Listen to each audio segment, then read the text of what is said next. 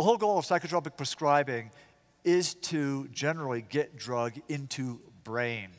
Occasionally, we'll use medicines for peripheral effects. You know, somebody has a peripheral effect, and we'll use medications for that. But our goal primarily is to get drug into brain. And unfortunately, our body has evolved these mechanisms to keep things out of brain.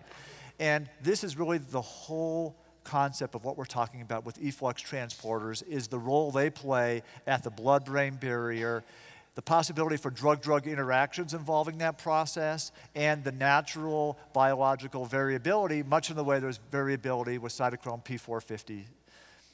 So these efflux proteins are relatively new in the world of medicine. So let's go back to 1940. It's after World War II, and people are now starting to treat cancer the way we think cancer should be treated, with toxic chemicals.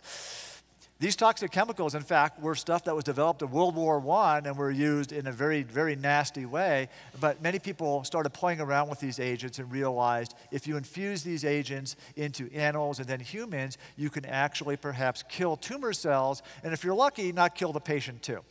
So the problem was, over the next couple of decades, they found out that people became resistant to agents. And what was very confusing is they said, okay, we gave somebody a certain type of drug, they became resistant, so we gave them a drug with a whole different mechanism, but they were still resistant to that. What gives?